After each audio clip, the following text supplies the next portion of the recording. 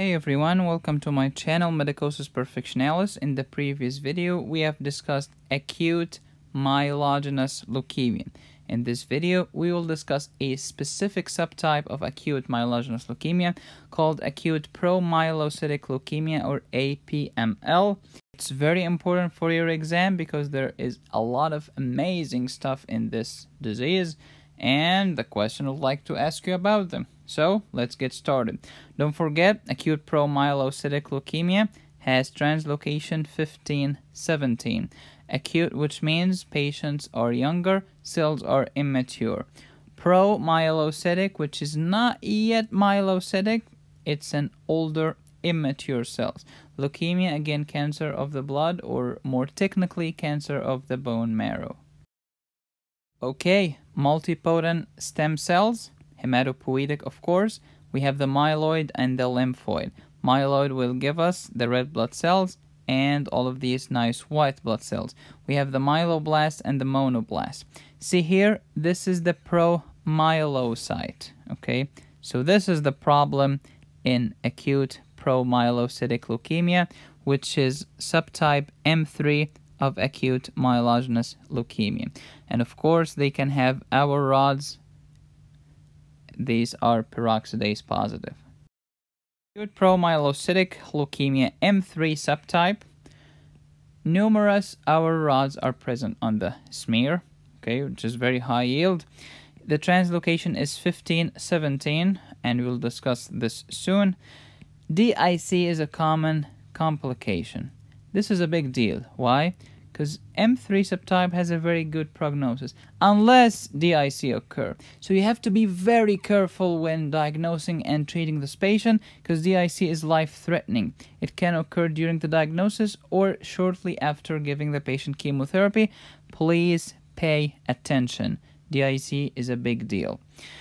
Has a very good prognosis. Why? Because you can treat this with vitamin A. That's very nice. And here is a bonus. Vitamin A will never cause bone marrow suppression.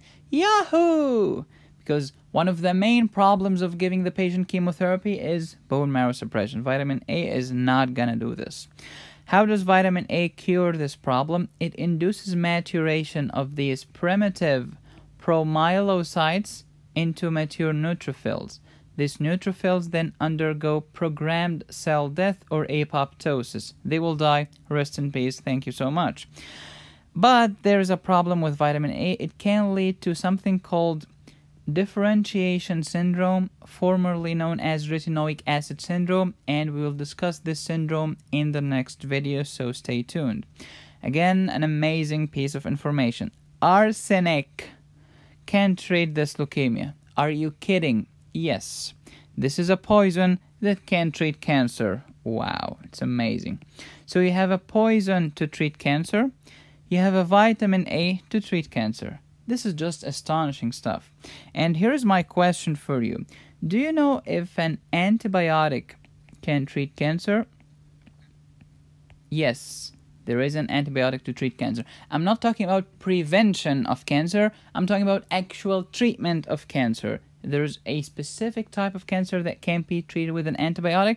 Let me know in the comment section. We will discuss this cancer later. So, for acute promyelocytic leukemia, you have numerous our rods. T15-17 translocation. It's an M3 subtype. DIC is a complication. Has a very good prognosis because we can give them vitamin A to mature these cells until they die. You can also give arsenic trioxide to treat this leukemia.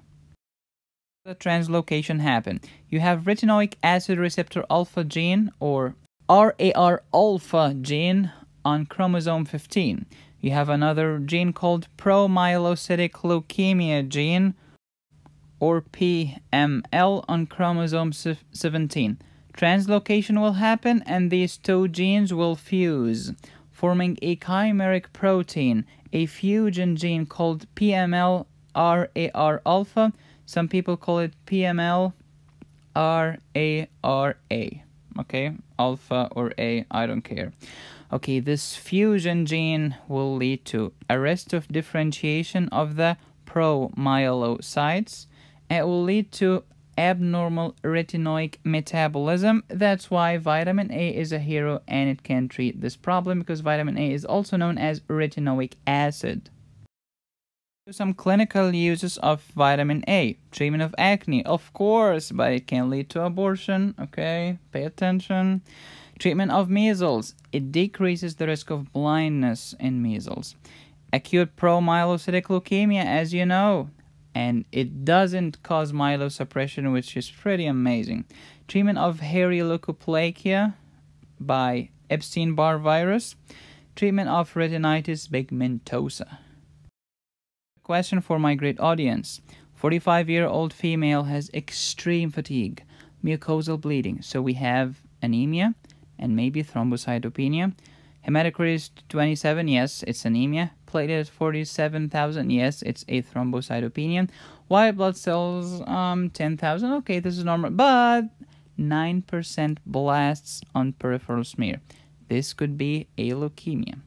Let's do chromosomal analysis, and we get the T1517 translocation. Wow. First question, what's the diagnosis? And the answer is AML, M3 subtype. M5 leads to gingival hyperplasia. M5 doesn't have this amazing T1517 translocation, so this is the answer. Cool. A common complication of T1517 translocation, AML M3, is follicular lymphoma, PNH, DIC, or brain tumor. The answer is DIC. M3, 3 letters in DIC. What's the best initial therapy? Is it radiation, retinoic acid, herbal treatment, arsenic, or cyclophosphamide? Okay, 2 of them can be correct. Retinoic acid, which is vitamin A, as well as arsenic. Okay, but the best initial, of course, I'll go with vitamin A, better than arsenic, no question. We are doing great. Thank you for watching. Please don't forget to subscribe. If you have any question, ask me down in the comments. I'll answer virtually every single question. And until next time, be safe, stay happy, and study hard.